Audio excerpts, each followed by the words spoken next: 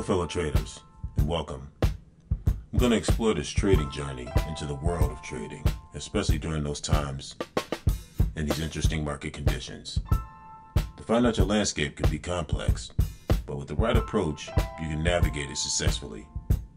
Today we'll explore some things like what you should do and things to avoid doing to thrive as a new trader in this market. Give us a like and subscribe. Let's get into it. Market conditions in a snapshot. Current market conditions can be volatile. Be prepared for price swings and uncertainty. Stay informed about global events and economic factors. Let's acknowledge the elephant in the room. The market is currently experiencing some volatility. This means that prices might fluctuate more than usual. While it might be unsettling, understanding this is crucial for new traders. It's also important to stay informed about major news and economic data that can influence market movements. Build a strong foundation. Educate yourself.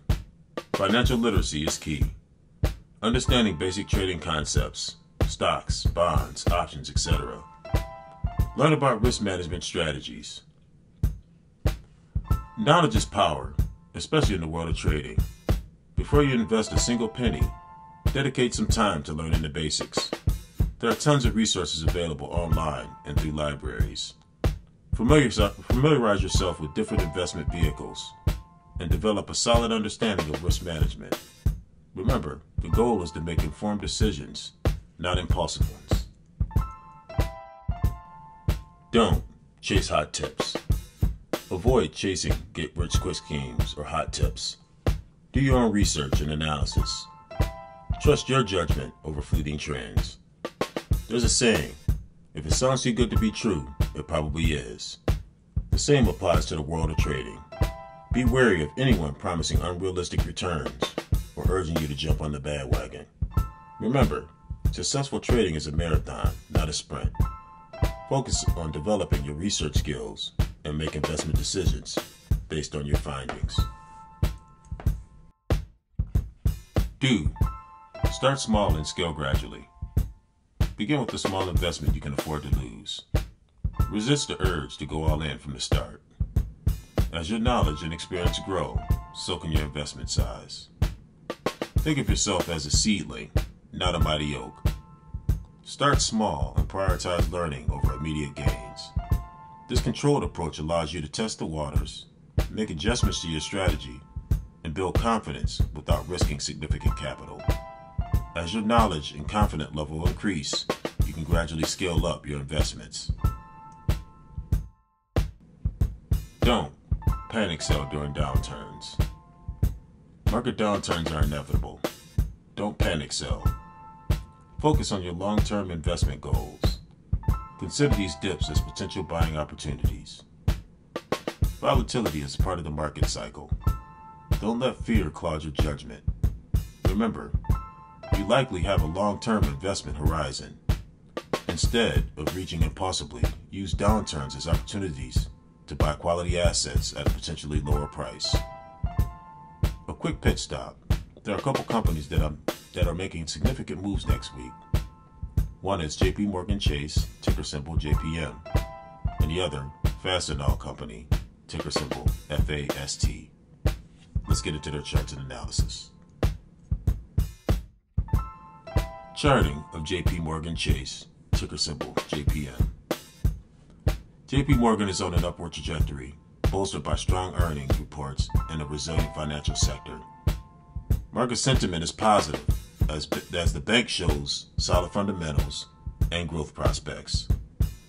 Now this has an average volume of 10 million. The buyers came in about 15 million in volume, pushing this to 207.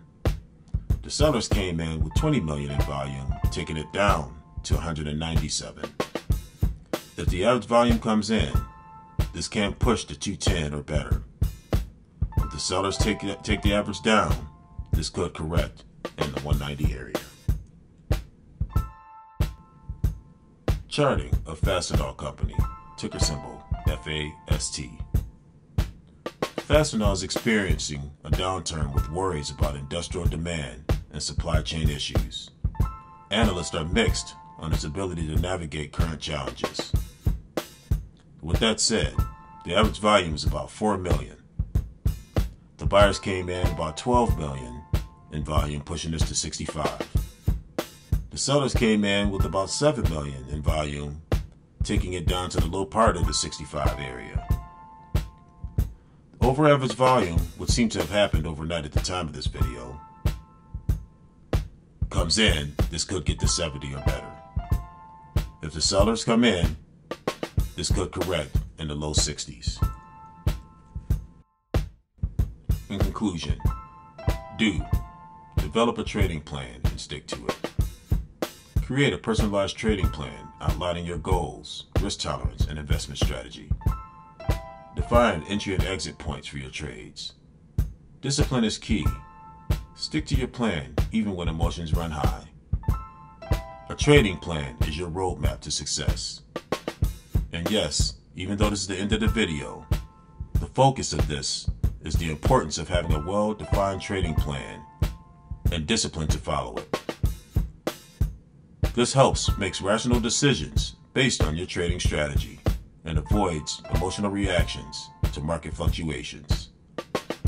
Thanks again for watching.